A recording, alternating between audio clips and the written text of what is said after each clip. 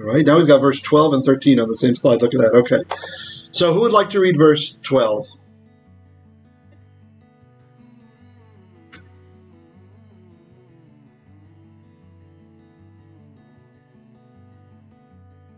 Okay, I'll volunteer. Great.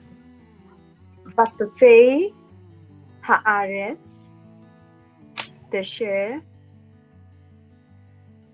esher yesh esher Asif. Asev Matzriah Terah Leminehu Ve'etz Yoshe Peri Osei. Asher Osei. Peri. Yeah, Osei, yes. Osei Peri Asher Var'o Zar'o Vo Leminehu Vayar Elohim Kitov. Great. Thank you. Very good. Very good. It's nice to hear that nice reading. All right. So, verse 12, Vatotse ha'aretz. So, who recognizes what is this first verb? Hold on, let me turn my screen brightness up. What is the root of this first verb? From yatsa. And the earth. Yes. Yatsa. The earth. Yeah, that's right, guys. And Very good. Very good. So, the root is yatsa. Yatsa. What's yatsa mean? The basic meaning of yatsa? to come out or go out. Oh, that's right. That's right. That's right. Go out, right? This is where the Exodus comes from, right? In Hebrew, the Exodus from Egypt, well, I'm going to have to hit mute all because there's some background noise, but feel free to unmute your individual microphones as you want to speak, because I hear background chatter. So, the Exodus from Egypt is called the Yetziat Mitzrayim, the going out of Egypt, Yetziat Mitzrayim. So, Exodus in Hebrew, the Exodus is the Yetziat, or rather the Yetzia. And then we say Yetziat Mitzrayim, the Exodus of Egypt. So, what is the binyan of this verb? What is our verbal form?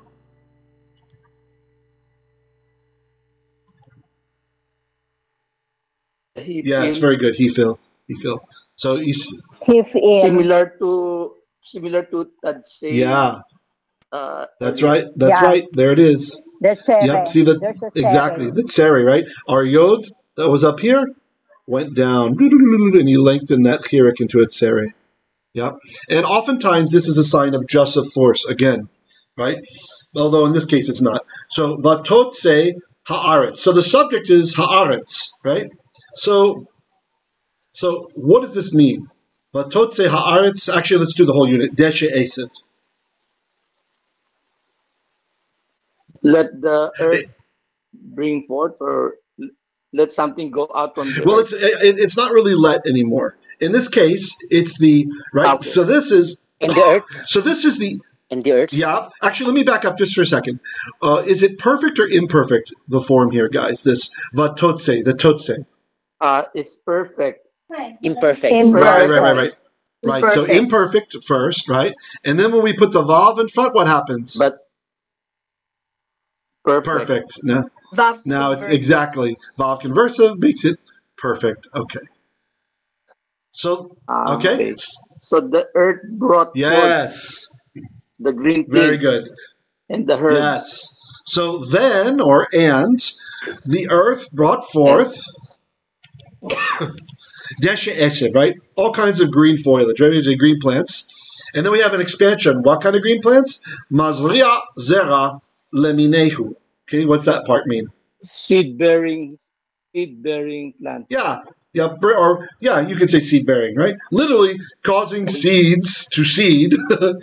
Leminehu. What's the leminehu? According to its kind. Any kind. Very good. So the lamed is like belonging to, literally belonging to, right? That's the lamed of ownership, belonging. Oops, sorry. Oh, I got disconnected. Do you see my screen still? Okay, Yeah. good. Yes. Good. It said disconnected. Okay, belonging. So belonging, and then the who. What's the who at the end? What is that who? It. Good. It, right? It. Yeah, pronominal suffix. Yeah, okay. And then the mean, we just had already. Okay, good. The eitz osei peri. Okay? What's that? The eitz osei peri. Fruit-bearing Yeah, tree. a tree, literally, Fruit and tree. literally a tree. That makes yeah, fruit. exactly. That makes exactly. fruit. A tree that makes fruit. Exactly. Oh, it looks like my notes are out of order. Sorry. Hold on. Come on. All right, so this one over here, I have a comment on this. So according to Genesis Rabbah, the Midrash, all trees speak with one another. All trees speak with other creatures. All trees were created for the delight of other creatures. Just kind of a little interesting thing there from Genesis Rabbah. And here's the source I got it from. So Asher Za'o. Yeah, Oh, good, good. it's animating the trees. It's animating the trees. Yeah. Okay. Asher. Rab, Yes. also in Psalm 96, then all Trees the of- trees of the wood rejoice. Very good. And all the trees of the wood rejoice. Yes. Yeah, before we'll he sing for comes. joy. We'll sing Yes. for joy. Yes. And also we have the trees of the Ya'ar, that's of the forest, they will clap their hands. Right? And right? We have yeah, very nice. Yeah. Yes. Probably these are the verses that helped influence the Midrash, right? The Midrash Rabbah. Yeah, very nice connection there though. Good. Asher. Which? Good. Za'o vo. Seed in it. Right? More literally? It's seed. Yeah, in it's seed in it. Good. It's seed in it. Good. Okay. And students, I want more of you to speak up, please. Now, this is not to chide you, but remember, this is what I meant by let's not push forward into additional grammar until you can show me that you have the grammar that we have already. Yeah? We want to... There was a study from Berlitz Language Centers and I used to have a Vietnamese tutor from them. And they're pretty well known in the States. I don't know if you guys know them here, but Berlitz is famous for teaching business professionals languages and stuff like that at a quick pace, right? And they did a study where they proved that it's better if you have a certain amount of time to focus on the fundamentals of the language, like the basics, and master those basic building blocks, than to jump forward and get all the advanced stuff or whatever if you're not already mastering the basics, right? So, and I'm speaking this to you from my heart, from my own learning, okay? You can do it if you like, but I'm just saying I do not recommend going forward with the grammar at a quick clip, because I did this with Greek. This was my folly in Greek. Over the years, I would get excited about it. See, I'm kind of a grammar junkie. I like it, right? And I would push forward through with the Greek grammar, and then I had to do it all over again later, right? Finally, the fourth time it stuck, right? But I just kept going through again because I wasn't immersing myself in the language. I wasn't activating that really where you make it your own. Once you read a verse in Hebrew and you understand it, every single word and every single grammatical concept in that verse, you own it now. It's yours. It's yours. You own it. But if you just jump forward through trying to get, these grammatical principles and stuff or whatever, but you haven't really immersed, you haven't really locked down all the stuff, then it's going to be problematic, because grammar is very closely related to mathematics. With mathematics, we need the strong foundation before we can go on. To try to attempt calculus without mastering algebra is foolhardy and useless. You cannot possibly understand calculus. And again, I'm sharing this. I used to tutor calculus 1 through 4 in college, right? So, I'm telling you, this is exactly like grammar. If you don't have algebra, you will never get calculus. But when you master algebra, then there's really not that much that's amazing from calculus. It's just kind of the next logical progression. And it's the same with the grammar. You need to really strengthen your foundations, okay, guys? So for those of you who are being silent, don't be shy. We're all friends here. Please speak up, try to chime in. I want to see that you understand what's going on, okay? I want to see that you have these grammatical concepts. And then we will introduce some more overt grammar, okay? But you really need to hammer these things down. Okay, so Zar'o vo, his seed in it, literally is what it's saying, right? And again, leminehu, belonging to his mean, his species. Right? Who are pronominal suffixes, right? Okay. All right. Vayal Elohim kitov. What's that mean?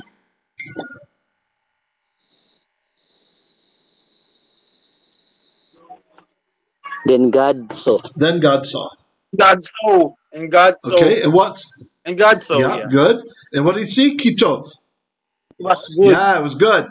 It was good. Good, good. And notice we have to insert English was here, right? The text doesn't say it, right? Vaya Elohim, and God saw, literally, that good, right? That's what it says. Oh, sorry, go back. Go back. Okay, there we are. So I have a comment here from Rabbi Qimchi. By the way, you might know him as RaDaK. He's called two different things. Qimchi, RaDaK. It's just an acronym for his name. Even Rabbi. Yes. I have read about Rabbi David Qimchi. Yes. His acronym is RaDaK. That's right. The RaDaK. Yeah. Somebody said that he was Korean. Somebody said it was Korean. No, not Korean. You say Kimchi. Yeah. I said that is a Hebrew. That is a Jew. Right. Not Korean. Right. It's a chet. Not kimchi, but kimchi. Exactly. Yeah. Nice. So David Qimchi, right? So even plants, he says, that are not good to eat or drink may be good for healing, right? So he's kind of making his point that just because it's not good to look at or not good to eat is kind of an obvious observation, but those are good to have sometimes. Okay, verse 13. Somebody read verse 13 for me. So, Rabbi, Go ahead. What is the translation for kitov? That was good? Yeah, that it was good is usually what we would say, right? That it was good. Okay. Sure. And the was... I will read. We know... Okay, good. Oops. Go. Read. Oh, you're saying something. Okay. Vayhi erev. Vayhi boker yom shelishi. Great. Thank you, Elizabeth. Good job. Okay, perfect. Vayhi erev. Great. Vayhi erev. So what, everybody, what's Vayhi erev mean? And he will. Well, that would just be Yehi. So there was evening. Yes. So there was evening. Yeah, like that. It was evening. And there was evening Yes. pala. And there was evening. Good. So and there was there was evening, or so it was evening. Vayhi voker, and it was voker. What's voker? day. I know Tom knows voker. Day. Not day. Morning. Yeah, morning. Right. What's an Israeli phrase we use for voker? Tom, use it in a phrase. Face. Boker Yeah, tov. exactly. Thank you, Tom. Exactly. Boker tov. Yeah, good. Very good. Boker tov. Good morning. Rabbi, Yes. I have noticed that the first day that mentioned is evening first and then morning. Yes. But in Gregorian, morning and evening. I didn't hear the second part of your phrase. The first thing mentioned is evening, but in the what? Yes. What's the last part you said? Morning. The first day is evening and then morning. Yes. Yeah, this is actually... I'm going to hit mute all because there's some street noise going on. Feel free to unmute if you want to talk, okay? You're all allowed to talk. So, that's right. This is actually a very interesting argument against those who would have a problem with the age of the Earth or something like this, right? Look, we radiocarbon dated such and such. Although actually this age you don't use radiocarbon, you use another kind of process. But they'll say, look, the Earth is, so old. How can it be that the Bible says it's only, or it seems like 6,000 years or so in the Bible? Well, the very first day is clearly a long day. Because as you're pointing out, as Tom's pointing out, in our tradition, in Jewish tradition, the day starts at night, right? That's why the Sabbath starts Friday night. Friday, the sixth day, Yom HaShishi, the sun goes down, and now it's Sabbath already. It's already the next day. Because 6:30 in the evening, Rabbi. Right. 6:30 in the evening. Right. It's already right. And so this is actually the justification for this understanding in Jewish halakha, because Vayhi erev, first there's evening, First, there's darkness. And this word, erev, it has kind of a connotation of darkness in it, right? Like the word for raven, it comes from the same root. The blackbird, the raven, it's also from this word, right? And so we have, some say even arav, the Arabs, right? Because they were darker than the Jews, so we call them the arav, right? The arabim, right? The Arabs, the darker ones, right? Like that. And so because of this, the very first day could be trillions of years old, really. Because you start with darkness. You start with nothingness. Who knows? And especially in the context where we pointed out, Breishit, in a beginning, bara Elokim, God is creating, doing all these things. So we could have numerous creation accounts, right? And as the Midrash points out, excuse me, as the Midrash points out, Hashem, he began creating and destroying worlds until he was pleased with one of them. He kept on creating and destroying. That's Midrash Rabbah gives this account about the creation until he was pleased with the result. And so the very first day, who knows how long that day is? It is not a 24-hour day. Just as you're pointing out, first, it's darkness. And that could be who knows how long. So you can have matter even that's existing in that whole time period, right? It could be billions of years, the matter, who knows? And then Hashem does something with it, right? Like we pointed out, bara doesn't mean to create ex nihilo, to create from nothing. It just means create. And it's only used by God. That word bara is only used by God in the Bible. Nobody else baras, just Hashem. And then the next part of that day, again, it's not 12 hours yet, okay? Because if you think about it, the very first day he makes light, but he hasn't made the sun yet, right? He didn't make the stars, etc., all that stuff. So here we are, of course, on the third day. So Vahi Voker. This one we already have a light cycle, right? So and it was evening and it was morning. Yom Shelishi. What's Yom Shelishi mean? Day 3. Third day, right? Third day. So our noun. Third day, Yahweh. Third day. So our noun is Yom and our adjective is Shelishi, third. And then you see the little pay marker? This is in a Torah scroll to tell us that there needs to be this space. You see the space here? Here's a picture from the Leningrad Codex, right? So so here you see the text, Vayhi Voker, Yom Shelishi, right? You see it right there? Elohim Kitov, Vayhi Erev, Vayhi Voker, Yom Shelishi. And then we have our Sof Pasuk marker, that's this one. And then there's a big white space, right? So that's what that pay means. There's a big white space. We're about to enter into a new context here. Okay?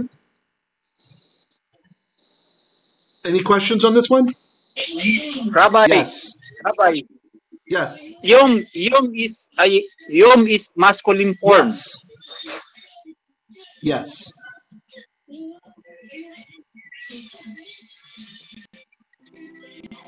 All right, and I just have a comment here from the Talmud I wanted to share with you guys. So this is from the Talmud, Tractate Chullin, page 60. And when you see the A, that means the first side of the daf. We call it a daf. That's Aramaic. It means a page. And B means it's on the back side. So if any of you get into looking for stuff in the Talmud or whatever, that's what it means when you see a reference. A means the first side of the page. B means the back side of the page, right? So when the Holy One, blessed be He, said, "Let the earth put forth grass, herb yielding seed, and fruit tree bearing fruit after its kind," the grasses drew an a fortiori inference with regard to themselves. They reasoned, if the Holy One, blessed be He, wishes the mixing of species, why did He say after its kind? Right? Laminehu, with regard to the trees. And furthermore, let us draw an a fortiori inference, if with regard to trees, which do not naturally grow mixed, as they are large and distinct from one another, the Holy One, blessed be He, said, after its kind. All the more so with regard to us, since grass naturally grows mixed. Immediately, every kind of grass emerged after its kind, as it is stated, and the earth brought forth grass. That's the deshe, right? I said oftentimes this is translated grass. Herb yielding seed after its kind. So this is just more support for the idea that God is starting processes. He's starting processes with the earth. And He's telling the earth, He's imbuing the earth with the potential to bring forth all these various types of species. He gives the command to get it started. He sets the framework, and he says, go. Right? So, as we saw in yesterday's Josh, we discussed the concept that there are... I'm sorry, just check this in background noise. Shah! He expressed the concept that there are derivative forces, toledot, right? The toledot, that the earth is able to do derivative actions in the creation, following God's command. So, all right, so that's support from the Talmud on that concept. And that also is an argument against evolution. Yes, exactly. And actually supporting the emerging science of intelligent design, right? Which is just so much amazing. There's so much amazing evidence that there's a creator. Look, you guys know I used to be a computer programmer, right? I was a computer programmer for a while. And in software engineers, actually, this is Dr. Stephen Meyer, he mentioned this. One of the programmers that was working for him at the Discovery Institute, he said to him when he was reading through some of the DNA research that Dr. Myers was doing, and he said, this is code. This is programming language, right? And a programmer sees this immediately with DNA. DNA is absolutely a programming language. It's amazing, the double helix for the humans and anyway, various other species, the way the proteins sync up. It is digital information inside of life. There could not be better evidence that a creator made everything than putting information that is inside of the organism. Literal information. It's coded information. And various types of cells have decoders where they can decode DNA. So the information is encoded and it's decoded like a complex computer system. It's amazing. And so don't let anybody bully you. I watched it last night. Oh, great. I watched that last night, as you said to us. Beautiful. Dr. Meyer. Beautiful. It's good, right? He's very interesting, too, how he presents it. He does a good job presenting the information, I think. Yes. Yeah. And did you watch a debate, or was it just a presentation from him, like an interview? Not yet finished the interview. Someone was interviewing him. Because he also debates famous evolutionists and just wipes the floor with them. About the DNA. Yes, great. Yeah, very good stuff. And, I believe that understanding these things to some level is part of the fulfillment of the mitzvah. You shall love Hashem with all your mind. Right? And so to love him with all of your mind means we like to kind of take a look and see how these things work and to understand it in science. This is a great thing. And it also arms us with an answer, as the brother of the Mashiach says, to be always ready with an answer for the faith that is within you. Right? It's no longer, nobody can the world bully us and just say, oh, these dumb believers, they just reject science and reason. No, we're the ones with the reason. We're the ones with science on our side. It's just amazing. You really have to have your head in the sand to think that the evolution, the way it's presented in the schools, could have actually happened. This non-directed, random process, it's impossible. And again, Darwin had no clue that DNA existed. Had he known about DNA, he already had a doubt because of the Cambrian explosion, right? This kind of fossil record that's out there that shows many organisms coming onto the scene at once, right? And we found more evidence. It's now in China, it's in Canada. They have many discoveries where you find suddenly there's a whole bunch of new organisms, right, which does not fit the evolutionary model. Nice.